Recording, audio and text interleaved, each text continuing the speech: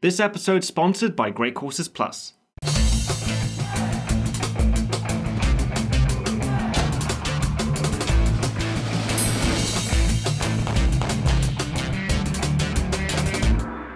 Hello and welcome, history buffs. My name is Nick Hodges, and to celebrate our 30th episode, I'm going to do a western, and it's going to be one of the greatest of all, Tombstone. This is the story of Wyatt Earp, the heroic US Marshal who brought civilization to a lawless town at the barrel of a gun. Well, at least that's how the legend goes. Since the early days of cinema, there's been a dozen movies made about him, but the vast majority of them are highly romanticized, reshaping historic events to simple themes of good versus evil. Whereas the real story is far more interesting and complex, and I'm happy to say that Tombstone for the most part gets it right. So over the course of this review, I'm going to go into the history behind Wyatt Earp and discuss just how faithful this movie is. This is Tombstone.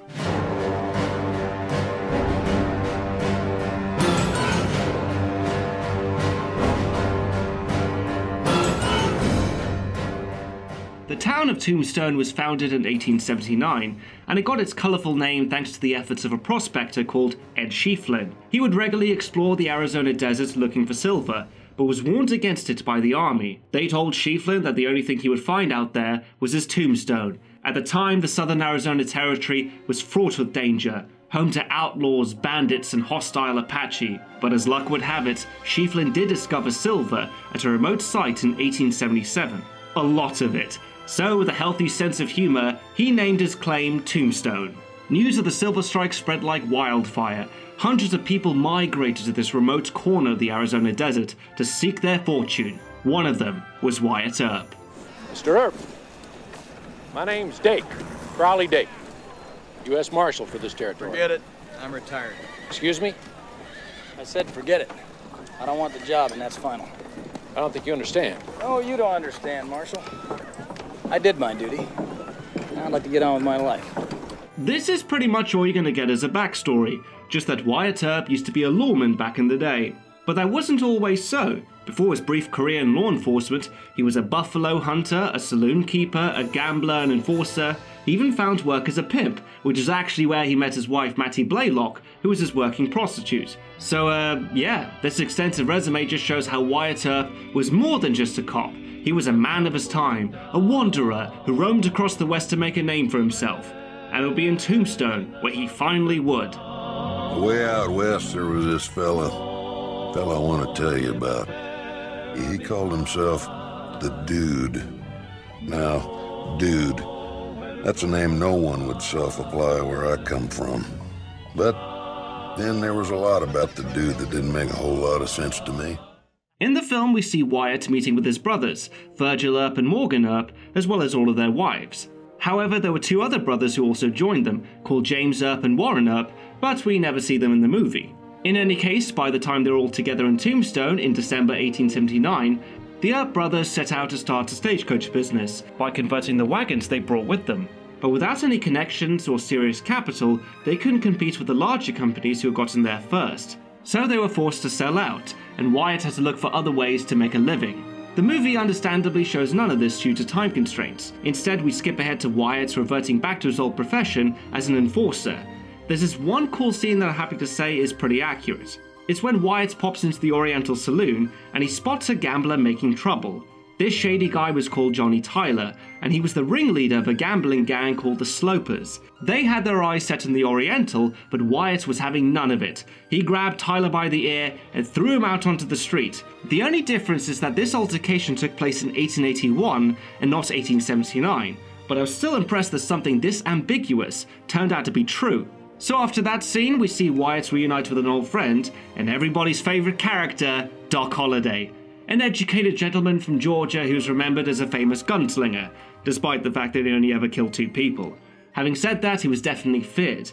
He had contracted tuberculosis when he was 15, and ever since then, he lived every day as if it was his last, by heavily drinking, getting into bar fights, and gambling with dangerous men, often winning by using his intelligence to piss off poker players. Maybe poker's just not your game, I know. Let's have a spelling contest. I thought about just ring your stony down.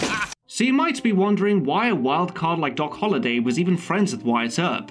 Well, back in 1878, Doc Holliday saved Wyatt's life in Dodge City, Kansas, and they had remained close ever since. In fact, the reason why Holliday was even in Tombstone was because Wyatt had invited him, and now he was looking to use his gambling skills to make a quick buck. But eventually he would start provoking the wrong people, which brings me to one of my favourite scenes in the entire movie: Holliday's confrontation with Johnny Ringo. No, I'm sure of it. I hate him. He's drunk. In vino veritas. Age coragis. Creda Judaea sotella non ego. Eventus stultorum. Magister. In pace requiescat. Did they just have a Latin schoolboy off? That is both incredibly geeky and yet cool at the same time. But highly unlikely, I'm afraid. Whilst the real Doc Holliday was educated, Johnny Ringo dropped out of school when he was 14 and didn't speak Latin, which is a shame because this scene is pretty cool. Anyway, I'm getting a little ahead of myself. Just who exactly was Johnny Ringo? Well, he was a member of a group of outlaws who were known as the Cochise County Cowboys, criminals who made the bulk of their money by stealing horses and cattle. Some historians claim that these guys were one of the earliest examples of organized crime in America. Initially, they were accepted, or at least tolerated, in the Arizona Territory, simply because they did all of the cattle rustling in Mexico and sold their stolen cattle to corrupt American ranchers. And typical of human nature, it was just someone else's problem. But that tune quickly changed when the Mexican army began building forts along the border, making future crossings difficult. With that no longer an option, the Cowboys began carrying out their criminal activity in the Arizona Territory. But unlike in the movie, they're a little bit subtler about it. I mean, for example, one thing they definitely didn't do was brazenly advertise who they were by wearing red sashes. Since Tombstone was released in 1993, it may have been influenced by all those street gang movies coming out at the time, and they might have inspired Tombstone by having the Cowboys borrow the gang colours of the Bloods. Color. I am a nightmare walking, psychopath talking. King of my jungle, just a gangster stalking, living life like a firecracker, quick as my fuse. Been dead as a death, back the colors I choose. And then there's this stupid bit where the Cowboys are at the theatre, and just look at how they give a standing ovation. That's great!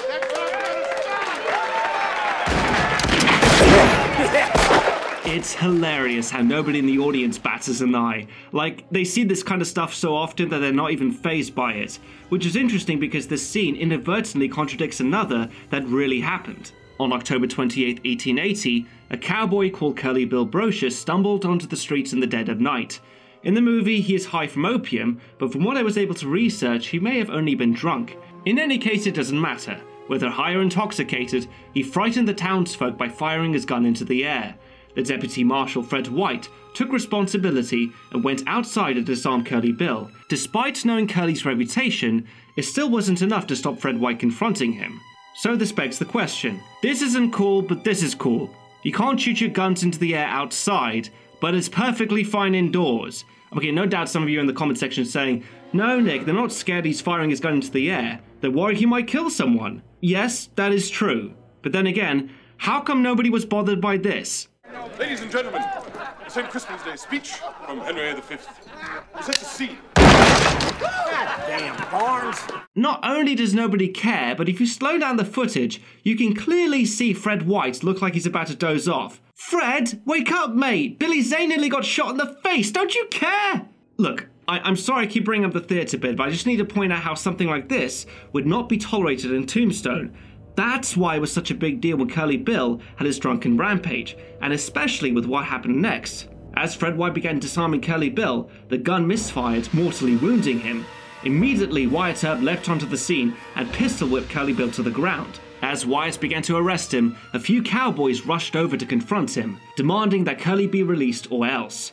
Defiantly, he ignored them, and also the angry townsfolk who wanted a lynching for what happened. Instead, Curly Bill was taken to Tucson to stand trial, but was later acquitted as an accidental shooting. Now, one thing I would like to mention is that by this point in the movie, Wyatt and his brothers are private citizens, and it's the shooting of Fred White that helps convince them later to rejoin law enforcement. In real life, however, Virgil and Wyatt had already done so. Virgil became Deputy Marshal of Pima County on November 27, 1879, and Wyatt became Deputy Sheriff on July 28, 1880. Only Morgan became a lawman after Fred White's death. In fact, the death of Fred White didn't even bring about the ban of guns in Tombstone. That wouldn't happen until April 1881, which was about 6 months later. The reason for them rejoining law enforcement had nothing to do with morality. It was simply to make money. Their original plan for making it rich didn't pan out, so they had to settle for this instead. But there were opportunities to make money as a lawman. In February 1881, Wyatt ran for the office of Cochise County Sheriff, and his biggest perk was keeping 10% of the taxes collected from silver miners, which could earn you up to $30,000 to $40,000 a year, which is about $1 million in today's money. In the run-up to the election, Wyatt and his competitor Johnny Bean made a deal that if Wyatt dropped out of the race, then Johnny would sign him up as an undersheriff and they would split the income 50-50. This was of course a lie, and Wyatt was determined in winning the next election. An opportunity to redeem Wyatt came on the 15th of March 1881 when a Wells Fargo stagecoach was transporting $26,000 in silver bullion through the Arizona desert. At around 10 o'clock, 3 cowboys appeared from the brush to hold up the stagecoach. When it refused to stop, the cowboys opened fire, but despite killing the driver and a passenger, the shotgun driver was able to escape with the silver. Following the botched robbery, the 3 cowboys went on the run, with a $3,600 bounty on their heads. They were later identified as Bill Leonard, James Crane, and Harry Head. Hearing the news, Wyatt saw an opportunity. If he brought in the cowboys in himself, it could improve his chances of winning the next election for sheriff. In an effort to find them, Wyatt approached a man called Ike Clanton. In the movie, Ike is a full-on member of the Cowboys, but in reality, he was more of an associate, a rancher who was comfortable in buying their stolen cattle and maintained a close relationship with them. Wyatt proposed to Ike that if he gave up information on the 3 cowboys' whereabouts, then he could keep the reward money and Wyatt would get the credit. At first Ike was hesitant, yet the cowboys never found out that he was as good as dead. So Wyatt gave his word that no one would ever find out, but in the end, it didn't matter. The 3 cowboys were killed elsewhere, along with any chance for glory or reward. To Wyatt, that settled the matter, but not to Ike. The secret of his betrayal was still very much alive, and it haunted him, fearful of the day if Wyatt ever talked. This was the real reason for the confrontation between Wyatt Earp and Ike Clanton, but it's never shown in the movie. For months, the fear and paranoia consumed Ike, turning him to drink and clouding his judgment. At first, he accused Wyatt of telling his secret to his brothers or his friends like Doc Holliday, and then things came to a head on October 26, 1881, when a drunken Ike Clanton began making violent threats, swearing in public that he was going to gun down the Earps. There was also a rumor that Ike had recently been to the telegraph office, possibly calling other cowboys for backup. The only thing that was confirmed was that Ike and 4 other cowboys had been seen in a vacant lot behind the OK Corral. With Ike was his brother Billy Clanton, Billy Claiborne, and Tom and Frank McClary. Wyatt, Virgil, and Morgan debated over what to do next. This personal dispute was dangerously close to escalating, but they couldn't ignore this threat in their lives. And if Ike and his friends were armed, which was illegal in Tombstone, then that alone called for action. During the discussion, Doc Holliday approached the Earps and offered his support. To this, Wyatt said to Doc, It's not your problem, Doc. You don't have to mix up in this. That is a hell of a thing for you to say to me. So just like that, Doc was temporarily deputized, and the 4 of them headed for the OK Corral, not knowing that they would soon be a part of the most famous gunfight in the history of the Wild West. I would just like to say thanks to our sponsor for this video, Great Courses Plus. If you're interested to learn more about the Wild West, then you should check out their series, The American West, History, Myth and Legacy with Professor Patrick Allett. From beginning to end, he tells it all in a series of 24 lectures. This subscription on-demand video learning service provides exclusive lectures and courses from top professors of the Ivy League and other great universities globally. It also boasts experts from places like the National Geographic, the Smithsonian, and the Culinary Institute of America. With unlimited access to over 8,000 lectures, you'll be able to learn on any device of your own choosing. To start your 1-month free trial, just enter thegreatcoursesplus.com/historybuffs or click on the link in the description box below.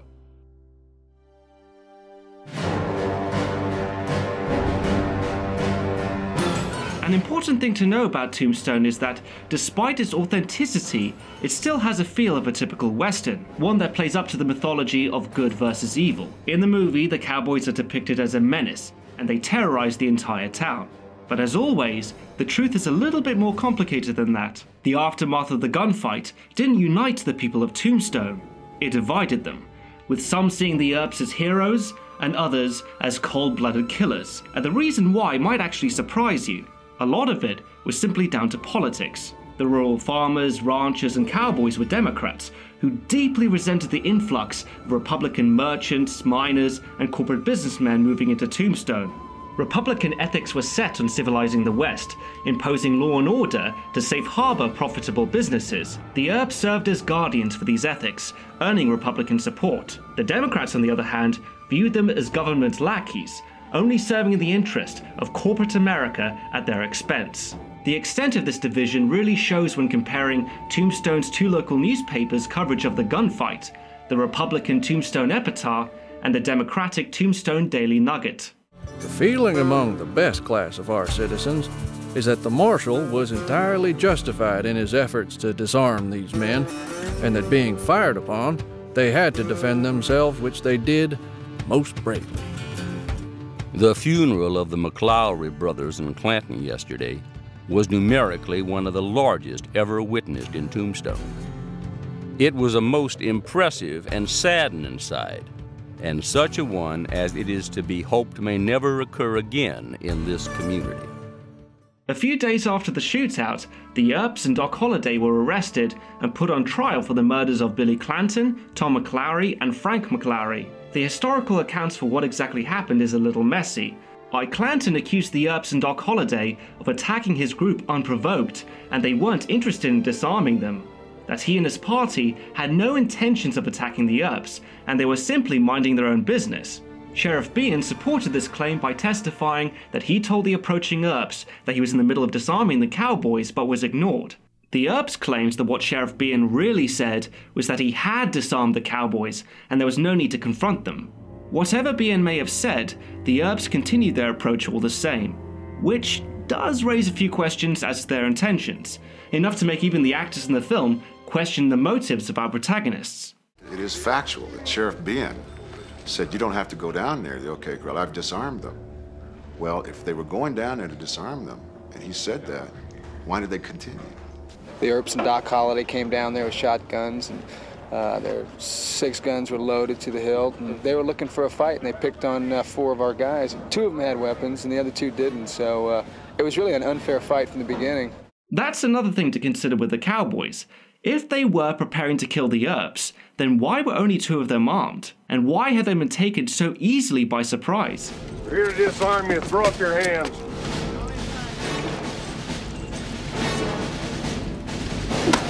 Oh, not what I want. The prosecution argued that the Earps and Holliday were looking to commit murder, but one moment in the gunfight exonerated Wyatt. When the bullets began flying, an unarmed Ike Clanton threw up his hands and ran to Wyatt. Wait, don't shoot me, I got no gun. Fight commenced, get the fight or get away! Here was the guy responsible for everything, the man who threatened their lives. But instead of shooting him, Wyatt reacts to his surrender and allows Ike to run to safety. Exactly how you see here. The only thing that didn't happen was Ike running to a nearby shop to continue shooting at the Earps through a window. In any case, Wyatt's composure and professional conduct was enough to convince the court that he and the others acted out of self-defense, and so were found not guilty. This cause for celebration would not be enjoyed for long. The gunfight hadn't resolved anything. Ike and the cowboys had been humiliated, but they weren't finished. It would be another 2 months before the cowboys made their move. On December 28, 1881, close to midnight, Virgil was walking home when he was ambushed by 3 cowboys armed with shotguns. Miraculously, he survived, but would lose the use of his left arm. Now, Virgil's assassination attempt did happen in the way shown in the movie, but the following scene where the cowboys attack the Earps' wives is completely made up. And in the interest of time, the movie condenses another historic event to occur on the same night as Virgil's shooting. On March 18, 1882, Morgan Earp was playing billiards when 2 bullets were fired through a window, one striking him in the back. Mortally wounded, Morgan bled to death in Wyatt's arms. These shootings would have a profound effect on Wyatt and his attitude towards the law. When Virgil had been shot a few months earlier, Ike Clanton was arrested when his hat was discovered at the crime scene, but the case was dismissed when the other cowboys provided alibis. In private, the judge told Wyatt, "You'll never clean up this crowd this way. Next time, you better leave your prisoners out in the brush, where alibis don't count." And now that Morgan was dead, these words were etched in Wyatt's mind. He had followed the rule of the law to the letter, but it still wasn't enough to bring the cowboys to justice. So instead, he would serve his own brand of justice, outside of the law. But before he could do that, he needed to get his brother Virgil out of Tombstone. As the train was getting ready to leave, Wyatt spotted two cowboys preparing an ambush. It was Frank Stillwell and Ike Clanton. Now the movie plays out the death of Frank Stillwell a little differently. For some reason, Wyatt lets Ike Clanton live to let the other cowboys know he's coming for them. But what really happened was that Frank Stillwell tripped and Clanton ditched him. When Stillwell got up, Wyatt had him at his mercy. And Frank put up his hands in surrender. Okay, lawman. Let's go to court.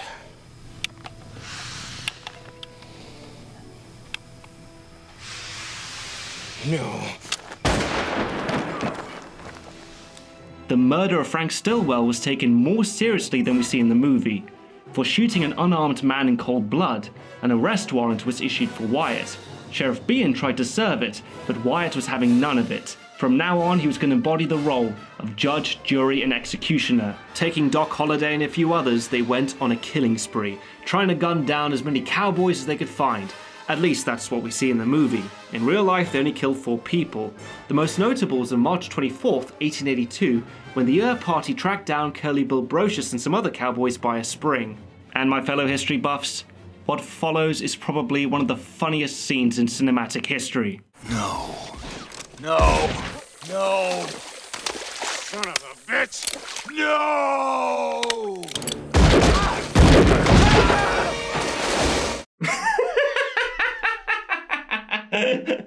Okay, in all seriousness, if you ignore the bad writing and the cheesy acting for this one scene, it's surprisingly close to what actually happened.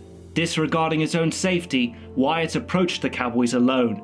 Bullets were whizzing all around, but not a single one hit him. Using a shotgun, he blasted Curly Bill to pieces before making his miraculous escape. Historically, this event would mark the end of what the newspapers had dubbed the Tombstone Vendetta. But the movie takes it a little bit further by having Johnny Ringo leading the rest of the cowboys after the Earps. Ringo and Bean are out front. There's about 30 of them.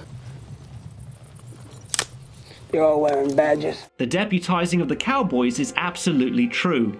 Sheriff Bean was a Democrat and a known associate of theirs, so his involvement complicated things. It blurred the legal confines of the law by pitting one group of lawmen against another. The reason why was because Sheriff Bean still wanted to bring Wyatt in for the murder of Frank Stillwell and more. Fortunately, this epic clash between the two groups never happened, but not for the reason the movie is saying.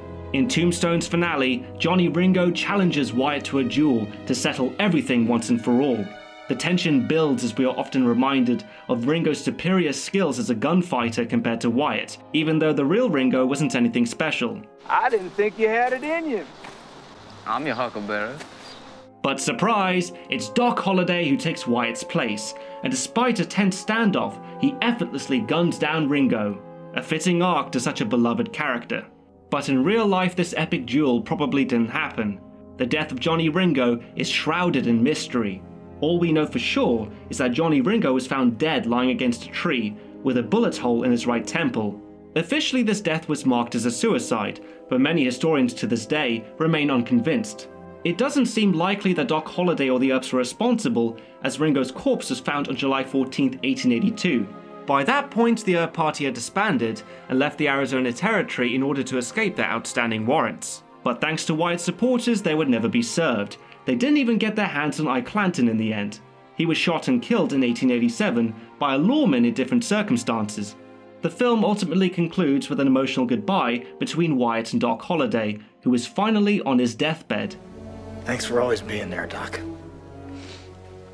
It's a beautiful scene, but sadly this never happened. Shortly after the Earp Party disbanded, Wyatt and Doc had a serious falling out.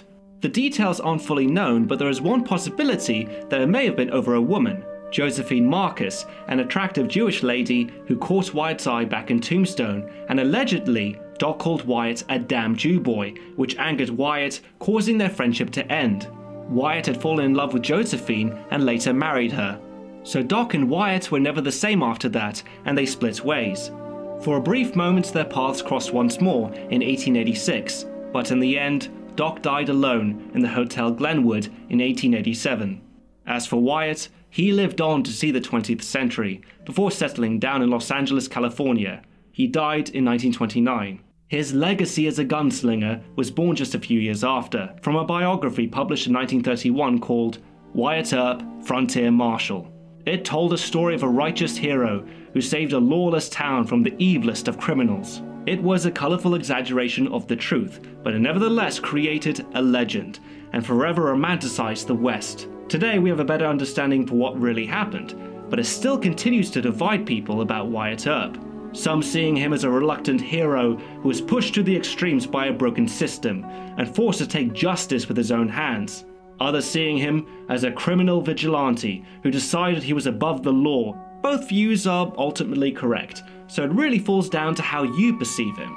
Tombstone takes on the more romantic approach with Wyatt Earp, but there are still some dark moments with his character which I'm thankful for.